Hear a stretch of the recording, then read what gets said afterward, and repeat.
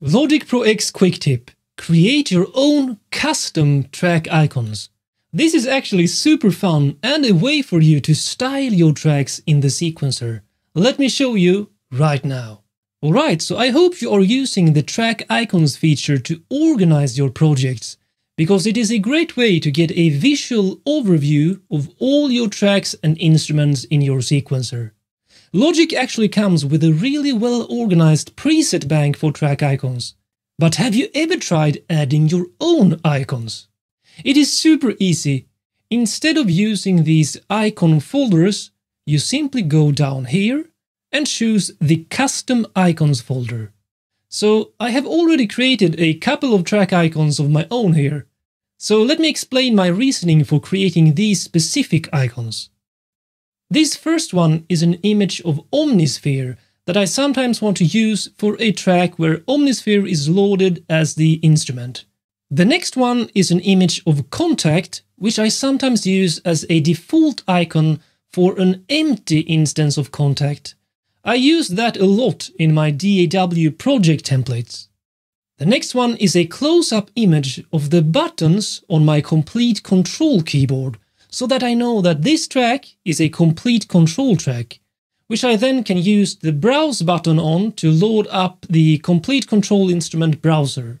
And finally, I have my brand logotype, which I often use on track stacks for sketching, mockups, ideas and so on. Alright, now to create your own custom icon. You simply need to either download an image from the internet, take a screenshot on, for example, a plugin, or even create one using an image editing software.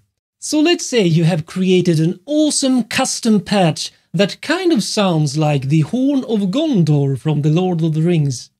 Well, let's search for Horn of Gondor. Click on Images, and you probably want a close-up image because the track icons are really small. So let's go with this one. Download it to your computer. Then, back in Logic, you right-click on the track icon on the specific track, choose Custom Icons down here, and then you click this plus sign. Now you need to remember where you downloaded the image on your computer. I have it in my Downloads folder here. So you simply choose the image, click Open, and bam! You have yourself the Horn of Gondor in your Logic project. And the best part is that these track icons are global, meaning that you can add any of your custom track icons in any project you work on. Great! Now create some inspiring, specific, or perhaps even nerdy looking track icons that you can use in your Logic projects. Do you want to truly master Logic Pro X for composing and producing music? Then join my Facebook group Logic Pro X for Professionals right now.